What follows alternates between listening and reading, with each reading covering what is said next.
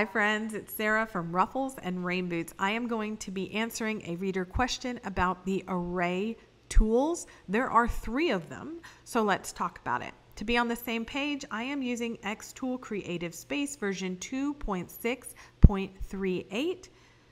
I'm going to start here on a new project. As always, the tool you are using over here does not matter, and you do not have to be connected to a device in order to design. So let's get started. First, I'm just going to add a rectangle or square by hitting R and holding down the shift to get a perfect square, a perfect circle, and then I'll do line holding shift to get a straight line. Those are what we're going to be working with, as well as I'm going to show you how images work as well. Inside of the applications menu at the left, you have 3 array tools. I already have a video on the material test array, and I urge you to watch it if you are new to XCS or to lasers, because this has saved us so much time and energy. We're, however, going to be talking about grid arrays and circular arrays. So the first one, let's talk about the grid. What we want to do is take a shape or an image and start there. You do not, unlike a materials test, have to indicate which of these you want this to be. We can change these at any time. So all you're going to do is select an object, select grid array. Now inside the grid array, you can see right now this is giving us 2 columns worth of our object and 2 rows worth of our object. It also can be changed with regard to spacing. Now if you are like, hey, I have a jig like that, that's exactly what I use this for. Probably 90% of the time I'm making jigs with that tool right there. You can make a pencil jig, you can make I just made a passport holder grid. Keychains is another one. Super simple. You can make a grid. To make a grid, you would make this whatever real size you want. You would cut these shapes out and you would glue it to a shape that is solid behind it, so you have an idea where to put things. You actually don't even have to glue it to the solid shape behind it. I don't have the time. But that's an easy jig. And you can do it with the circle as well. It does not matter. Oops, it does not matter. If we do the grid array, do pay attention to your spacing, especially if you're making a grid. It's always a good idea as well to make a positioning point on your grid, so you can just put an absolute position. For those of us using the pinpoint positioning, if you are using the xTool P2 or another one with a camera, you can actually just position on a particular dot. I personally like to position via the crosshair, so I make that shape. So that's it. Now, the line is very cool, as is a rectangle. I'm going to show you this. If I select my line, select grid array, let's do pretty significant spacing here. There we go. Maybe there. And hit done. Again, we've just duplicated the line 4 columns over and 4 rows down. So we hit done. If I copy and paste that, this right here, set it to cut, I've just made a living hinge. So you can do this with any shape. I know a lot of people have asked about the Greek key living hinge. You can absolutely do that. You can just put an image of Greek key in here. But here, my very first living hinge was rectangles. I'd say it looked more like that, probably.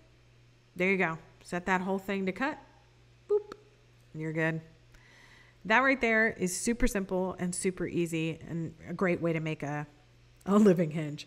So now let's say, can it be used with images? Absolutely.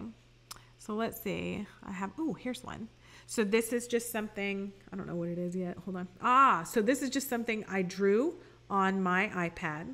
So what I'm going to do is I'm going to go ahead and crop this image as tightly so it can just work a little bit quicker on the editing. So it's cropped. And now I'm going to go into this thing called cutout. So you see how you can't see the grid behind there? That means it's an image. Also, it only says image over here, and in your layers panel, it says image. We've got a lot of ways we can tell it's an image. you can still use the array tools with images. Over Christmas, I made a sticker sheet with a child's face, like really quick, really easy, M1 Ultra for the win. Okay, so I'm just going to be taking away all of the white space in here. I'm going to zoom in, and I'm also going to use the erase feature to get rid of this stem. Confirm. All right, so again, we're still working with an image. It could be a child's face, it could be a picture of your dog, anything. I'm gonna make it a little smaller so that we can just keep it on the page here. Okay, so let's say I want to make a sticker sheet. I can come here to grid array. I want 3 columns, 4 rows, increase my spacing, and done. Now, right now, if I were on the M1 Ultra, I could print this, right? Pretend it's colorful and everything. But in order to get the outside vector cut, because remember, this is now just a group of images, right? But we would need the outside vector cut, so we can offset it. Okay, as you can see, this isn't checked. I want to show you, if it's not checked, what you're going to get. So it's on the outside. If you don't check this outer shapes only, you get all these inner cuts, and that's not what we want. We want only the outside, and here it is. So now what you see is our original group of daisies, or whatever this is, and then we have this compound vector. So this would be the indicator to the print then cut. This would be the cut, and then this all in here would be the print. Okay? All right, I'm going to undo that. Actually, you know what we could do? Copy it and then undo it. So I get just my piece back. There we go. We'll group that. Okay. Now the other way you can use arrays is with the circular array. And I use this a lot. So I use the grid a lot for, as you can see, stickers, living hinges, jigs, whatever. Ornaments, I do ornaments that way. But the circular is really cool because you can actually create backgrounds. So for this design, I would say our background, let's leave it as a turn. Let's drop the number of copies. Let's say I'm making the back of a baby's nursery sign, or I'm making little month milestone makers for a little girl. So let's say I want a variant of this little flower, but I want to make a pattern.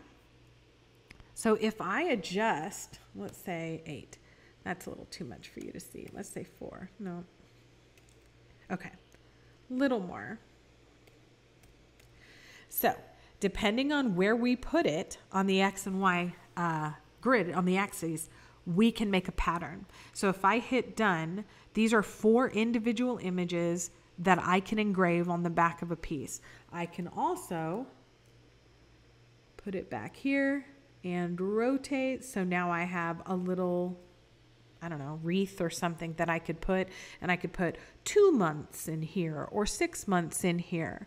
I could also trace all of these and then make it score, right? So any of your designs or your images, any vectors like these or any images can be used with the circular array tool.